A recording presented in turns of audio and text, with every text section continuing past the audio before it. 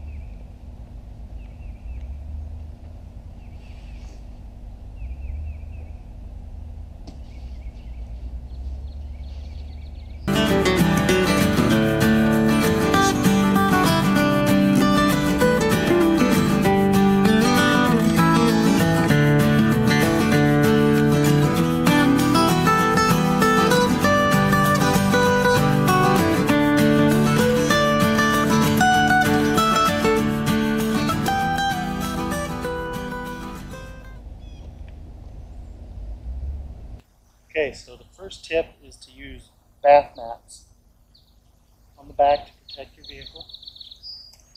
The second tip is to make sure that you bring your kayak about 2/3 up to the back of the vehicle, so 1/3 or so past the rear of the vehicle.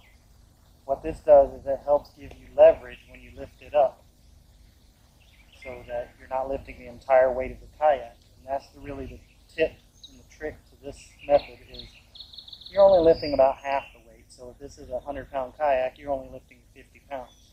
So that's what we're going to do. You can see I put the camping pad, the foam pad, under the keel to help protect it, because when you pivot it, it's going to turn on the concrete, and you don't want to thin out the keel by having it scrape against that concrete. The other tip is to have a rope tied on the back. And then basically once you get it in position,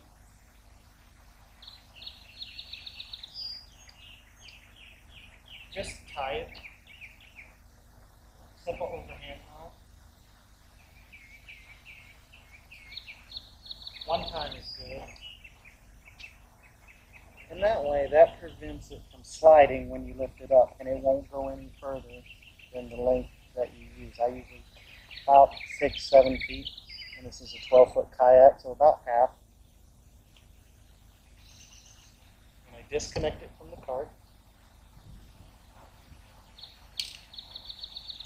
And because I use this cart, it's already angled up, but when I have lifted it up straight from the ground before, it's not too much different. But for this purpose, just lift it up, and then I walk it under.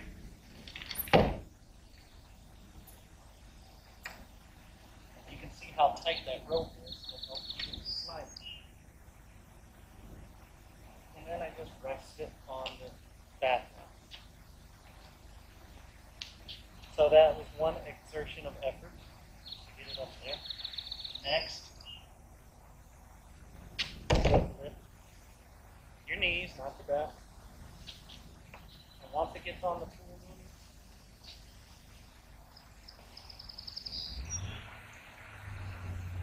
test it for balance. And that looks pretty good. So now what we're going to do is we're going to tie these cam straps. What I like about these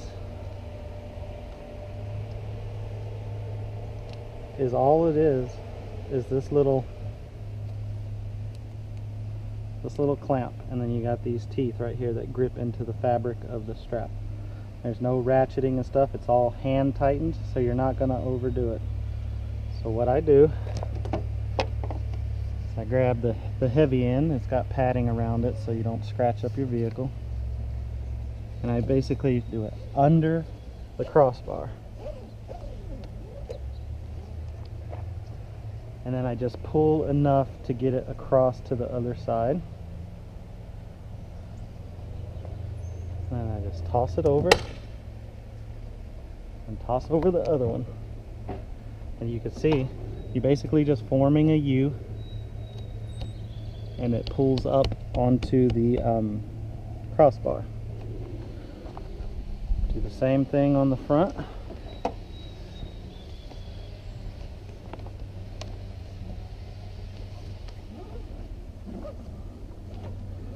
Get it under the crossbar, pull enough to get across. Just toss. Now we go to the other side.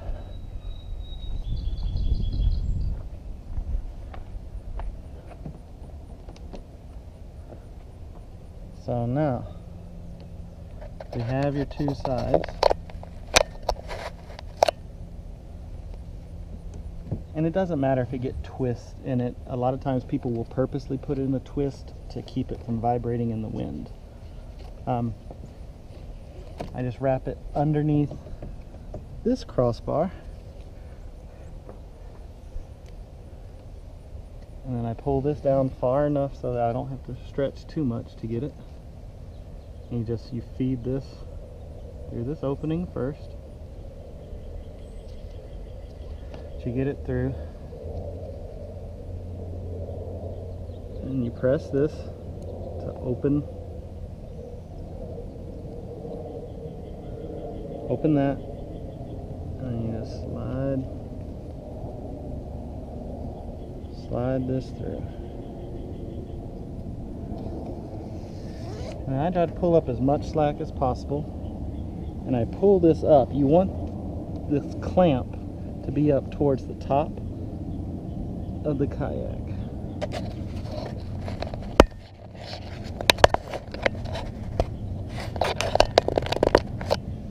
And once it's up there, I hold this side and I just pull down,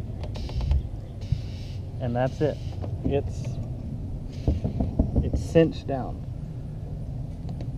And then the next tip, and this is just for fail-safe measures, the clamp usually holds. I only have to drive 10 minutes, so I wrap it around the crossbar a couple of times, and then I leave a little loop, and I just basically do an overhand knot to cinch it down, and then tie up the loose ends just to keep it from flapping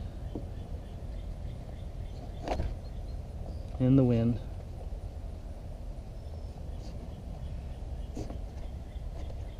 And that's one side. And then we will repeat the process here.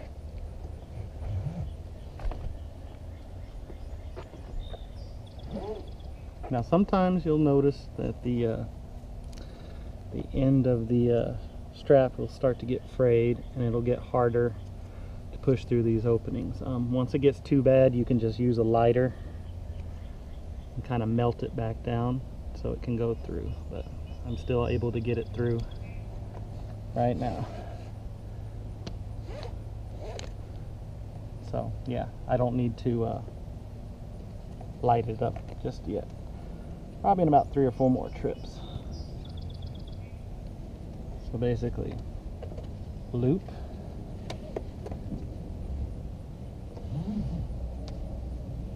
loop it under the crossbar, come through the first opening, come through the clamp, pull up all the slack and just get it lined up, pull it to the top, and then cinch it down. I don't do it too hard because I don't want to warp the shape of the yak, and I don't leave it up here maybe 30 minutes at the most.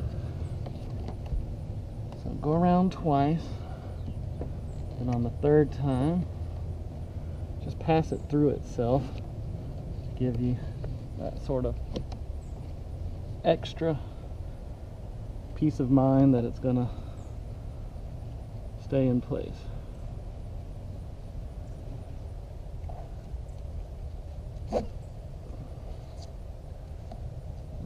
Cinch up the extra so it's not flapping in the breeze. And I mean, that's not going anywhere. And for dual purposes, this rope that I have tied to the handle back here that we use to help hold it together, we just use it as a bow line or a stern line, just as another point of fail safe. And I just do a simple knot, and then was this a half hitch? I'm not sure what the knot name is, but essentially that's the setup, and it's not going anywhere, not even, I mean, it takes some effort to even try and get it side to side.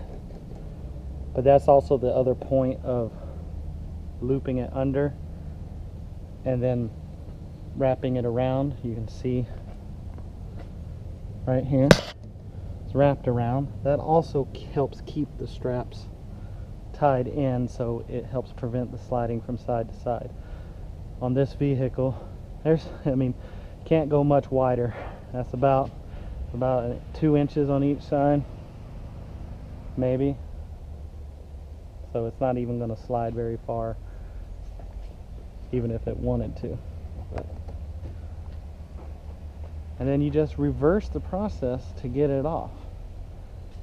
Just take everything off, the straps, the bow line, leave about 7 feet, tie it back up, and then you just walk it back. Now I will say, after a day of paddling, it is a little harder to unload it when I get home, but after some practice and stuff, you kind of get used to what works for you, how much effort you need to exert, and so forth. And then that is how you load a kayak solo.